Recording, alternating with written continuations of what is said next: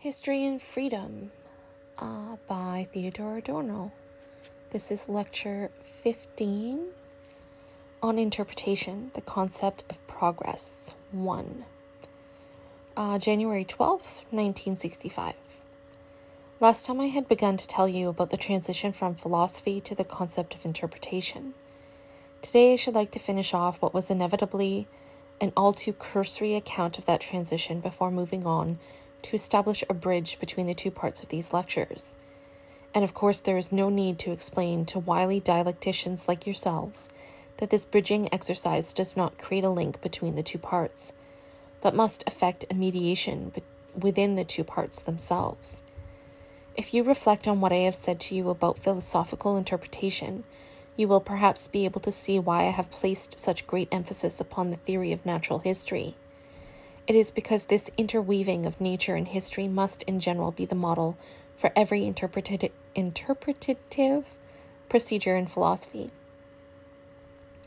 We might almost say that it provides the canon that enables philosophy to adopt an interpretive stance without lapsing into pure randomness, for it retains the polarity that is essential to philosophy, that is to say, the combination of the stringent, the authoritative, with the element of living experience or expression, even though these two elements can never harmonize entirely.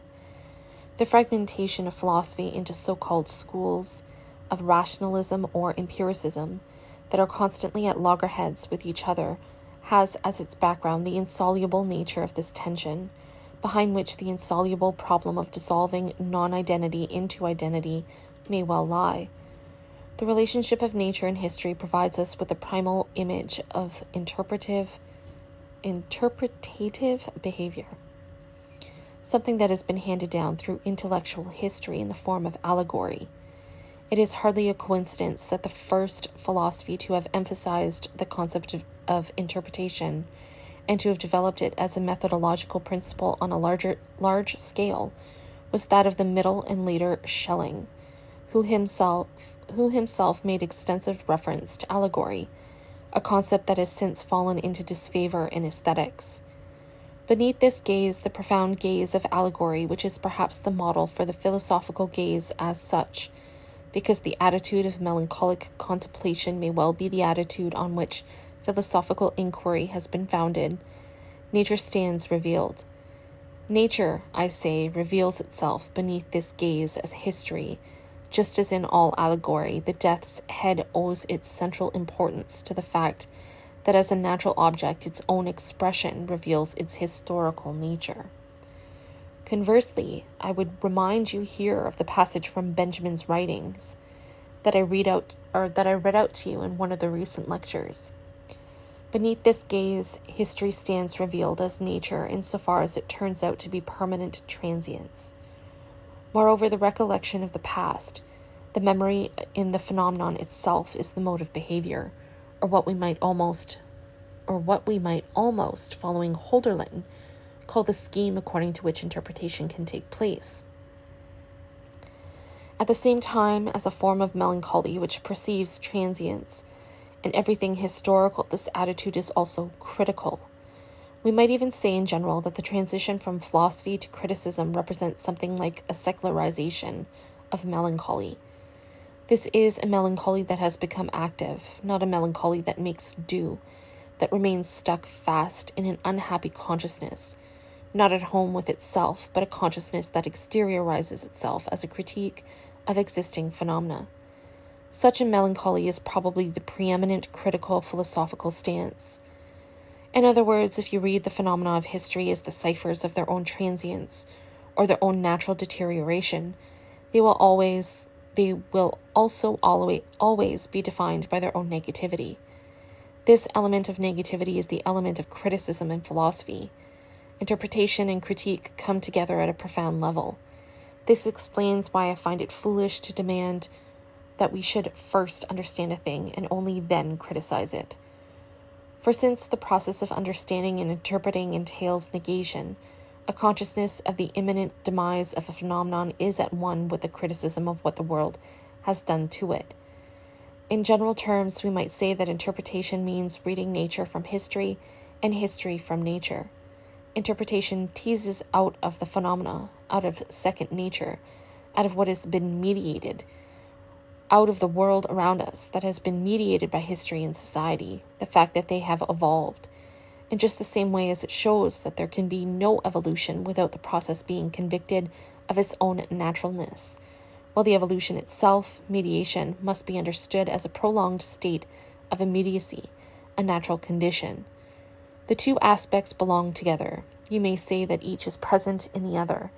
In other words, nature is present in history as transience, a proposition I spent the entire first part of these lectures explaining to you.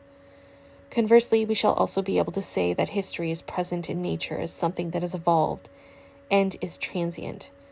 At the same time, however, because these two aspects are indissolubly linked, every interpretation is also posited. And I believe that anyone who, like me, emphasizes the standpoint of immanent interpretation and criticism is obliged to refrain from making a fetish of this immanence. For in order to liberate this immanence, to appropriate its power, we need the knowledge of what is other. This means that the deep melancholic gaze of which I have spoken will be able to discover the element of becoming, or of having become, in what has evolved, only if it can bring to the contemplation of phenomena the consciousness of that process of becoming.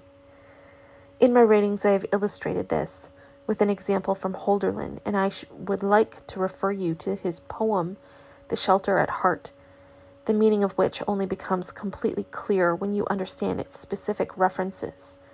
The fact that this was the allegorical place where Duke Ulrich or Württemberg is reputed to have hidden while making his escape, and that, according to Hölderlin, the place itself is made to speak of this. Only when you know this is it possible to understand the poem completely, whereas this reference to Duke Ulrich, as Friedrich Beisner has explained it, has some of the disturbed character that people were more likely to see in Hölderlin's poems than their specific content. On the other hand, however, this vanishing of history into nature that we have seen in Hölderlin's poem is also an element of expression assumed by nature. This means that only because these pragmatic, historical elements have disappeared, only because the poem has acquired this enigmatic character, has it succeeded in assuming the expression of transience that points beyond itself and constitutes its greatness. I should like to ask you all to read The Shelter at Heart, this later poem of Hölderlin's. There is, I believe, no better model for what I mean by the interlocking of nature and history in a phenomenon, in this instance from the realm of poetry. Interpretation, I said, is criticism of phenomena that have been brought to a standstill. It consists in revealing the dynamism stored up in them, so that what appears as second nature can be seen to be history. On the other hand, criticism ensures that what has evolved loses its appearance as mere existence and stands revealed as the product of history. This is essentially the procedure of Marxist critique, if I may briefly make mention of this here. Marxist critique consists in showing that every conceivable social and economic factor that appears to be part of nature is in fact something that has evolved historically. Thus, there is always an element of reciprocity. What appears to be natural is discovered to be historical, while things that are historical turn out to be natural because of their transience. Behind this phenomenon stands the historicized dialectic of subject and object, which cannot be reduced to their pure state. To destroy immediacy means dissolving the appearance of naturalness through the critical process. It means demolishing the claim that phenomena that have evolved in time are just what they are in the present. I have not drawn your attention to all the specific arguments in Hegel that have formed starting points for my own remarks, but it seems to me that here Hegel has fallen victim to a certain illusion, inasmuch as he has given his theory of the way in which immediacy constantly reasserts itself in excessively positive reading.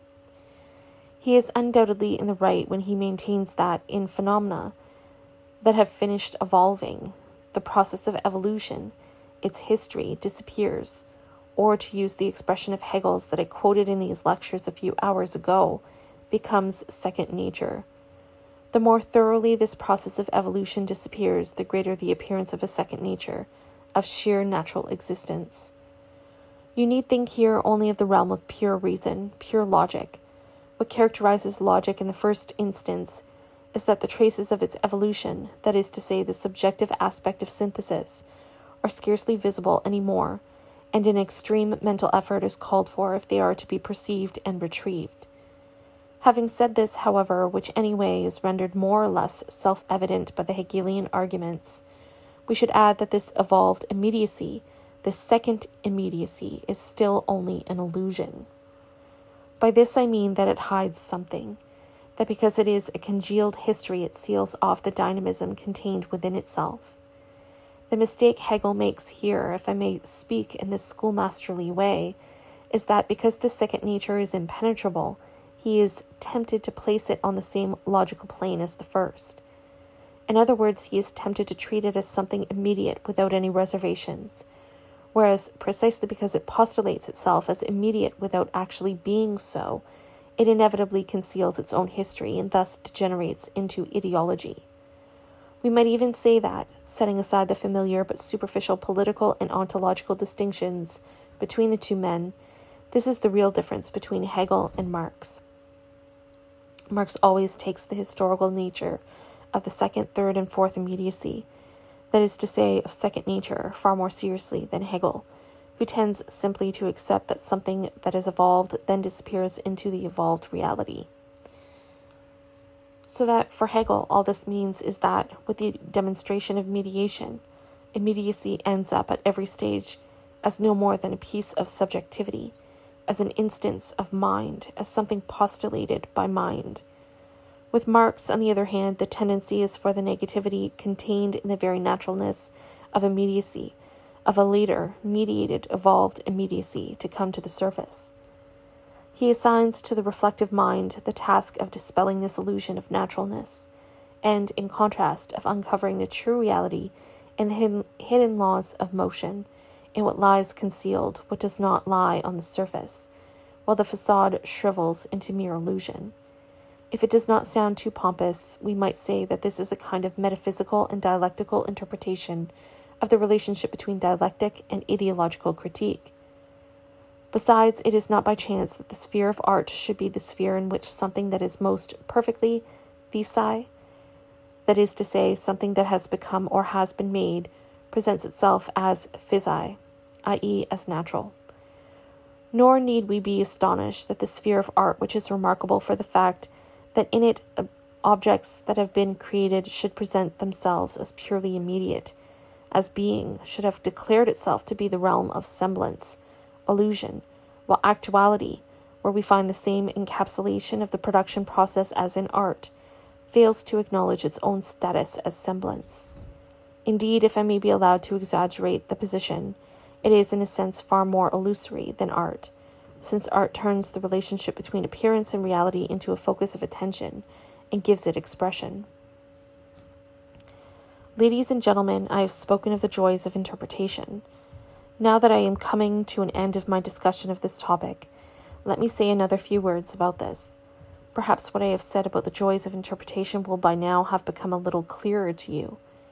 These joys consist in refusing to be blinded by the semblance of immediacy, and instead in uncovering the process by which the work became what it is, so that we may transcend that semblance. At the same time, they refer to the power of the mind to retain its self-control. In the face of the sorrow that is aroused by the contemplation of the past, Kant had noted in one of the profoundest passages in the Aesthetics of the Sublime that what a common or garden aesthetics customarily thinks of as aesthetic pleasure is in reality a state in which the mind remains in control of itself in the face of the overwhelming power of nature, in the face of total transience.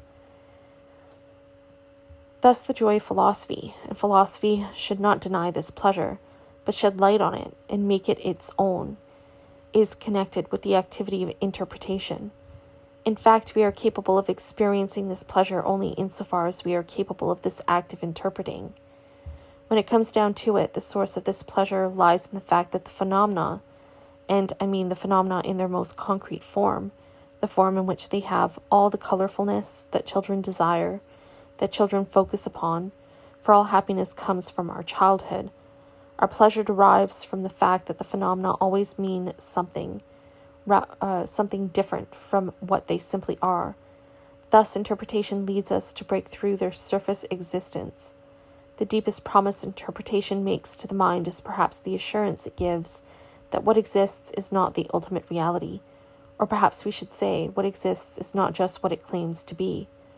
We might say, then, that the negativity of natural history, which always discovers what phenomena used to be, what they have become, and at the same time what they might have been, retains the possible life of phenomena as opposed to their actual existence. In this sense, the interpretative stance in philosophy is the prototype of a utopian stance towards thought, and philosophies that remain true to this utopian motif have always had a soft spot for interpretation. Interpretation, in fact, means to become conscious of the traces of what points beyond mere existence, by dint of criticism, that is to say, by virtue of an insight into transience and into the shortcomings and fallibility of mere existence. Ladies and gentlemen, this is really all I propose to say to you about the relationship between the philosophy of history and interpretation. I should now like to conclude this part of the lecture course by discussing a category that both encapsulates the entire problem of the philosophy of history and also forges a link between it and the theory of freedom. The concept I have in mind is that of progress. I should just like to remind you that Hegel had described history as progress in the consciousness of freedom, and that in Kant's philosophy of history, progress had served as the mediating link between the spheres of necessity and freedom, in the sense that the natural antagonism between human beings, the fact that homo homini lupus, man is a wolf to other men, compels people to throw off the mechanism of compulsion and to establish something that might be called a realm of freedom. But instead of attempting to provide a theoretical underpinning of these ideas in the philosophy of history that I have tried to explain to you, or to synthesize them with the theory of freedom, I would prefer to say something about progress, by way of a conclusion, and so as to give you a somewhat concise idea of this view of history. In order to give an account of the concept of progress, I shall have to subject it to a scrutiny close enough to ensure that it loses its obvious meaning, both positive and negative. After everything I have said about interpretation as the insistence on what phenomena and even concepts say over and above what they do say, this probably does not call for further explanation. We must therefore put the concept of progress under the microscope, as it were, so as to strip it of its semblance of naturalness, its semblance of being a second nature. But examining it in close-up makes a proper assessment difficult. More even than other concepts, that of progress evaporates as soon as you begin to specify what actually progresses and what doesn't. The more you insist on knowing this, the less remains of the concept. I should like to take advantage of this for a philosophical or conceptual digression. The fact is that the function of nominalism has undergone a far-reaching change. This has to be said if we are to make a meaningful criticism of nominalism. Nominalism is tied to the tradition of enlightenment, and the history of enlightenment since the Middle Ages is identical with nominalism. That is to say, it is denied that concepts have a natural existence, and this means that they are to be treated as no more than the summation of particular characteristics.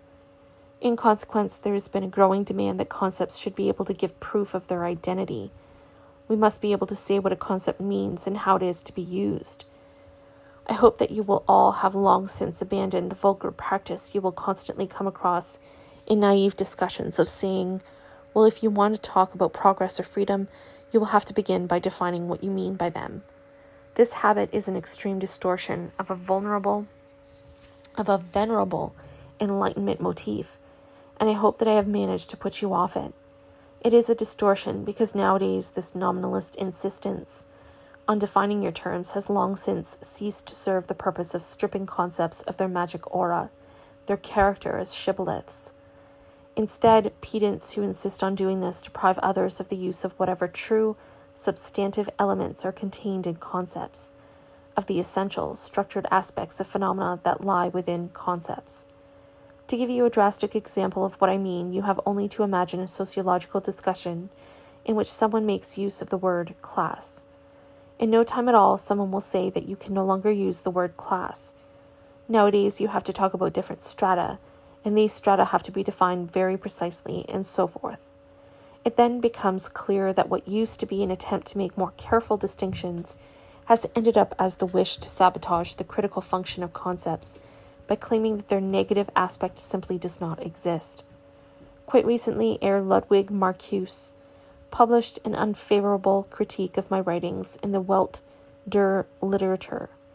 In this, he pretended not to know the difference between true consciousness and false, and demanded that I give him a definition. He seemed to be attacking me because I had failed to provide him with such a definition, even though in reality I certainly could give him one. It is a simple matter of distinguishing between truth and ideology, in other words, between a consciousness that is appropriate to the current state of society and one that conceals it. However, his real motive was not to seek information, but to deny me the use of that distinction with the aid of a farrago of pseudo-epistemological reflections. That is the only thing that forces us into a certain wariness when objections are raised in a nominalist spirit, instead of tackling the substance of the question at issue. That is to say, such objections attempt to deny us the use of concept by disputing that the phenomena it covers really constitute a unity. As an experienced paterfamilias, I would strongly recommend you in such cases to reply to people who demand to know exactly what freedom is, or progress, that they know precisely what these things are, and that, however vague the general notions about such concepts are, they contain a great deal more truth than attempts to evade the concepts and to deny their validity. The best remedy when confronted with such questions, my homemade medicine chest, so to speak, when someone asks what freedom is to tell him that he needs only to think of any flagrant attack on freedom. In most cases, this is enough to deflate epistemological exercises that have degenerated into self-justifying sophistry. In the first instance, I am content to be able to say of freedom, by this I mean political freedom, not the free will, that being free means that if someone rings the bell at 6:30 a.m., I have no reason to think that the Gestapo or the GPU are the agents of comparable institutions, or the agents of comparable institutions are at the door and can take me off with them without my being able to invoke the right of habeas corpus. I believe that this is in general the way to deal with objections of this sort. The concept of progress is particularly prone to such acts of sabotage. It dissolves more readily than others as soon as we have to specify what it actually means, what progresses and what does not. Let me say right away that in the case of progress, this has its justification. In other words, there are things that progress and others that do not. I would like to apply this to our reflections on the history of philosophy. In particular, the course of history as a whole thinks of itself as progressive in many respects, and actually is so. Nevertheless, as I believe I have shown, in its natural course it remains constantly the same. The question, therefore, of what is progress and what is not goes to the heart of our reflections about the concept. But whoever wishes to define the concept more precisely risks destroying the very thing he aims at. The subaltern cunning that refuses to speak of progress before we can distinguish between progress in what, and in relation to what, displaces the unity of different elements that constantly modify each other in the concept. This cunning reduces that unity to a mere juxtaposition that is supposed to separate them out from one another in a purifying process of sharp definition. A self-opinionated epistemology that insists on precision where it is not possible to iron out ambiguities sabotages our understanding and helps to perpetuate the bad by zealously prohibiting reflection upon whether progress is taking place or not, a question to which all those caught up in an age of both utopian and destructive possibilities would dearly like an answer.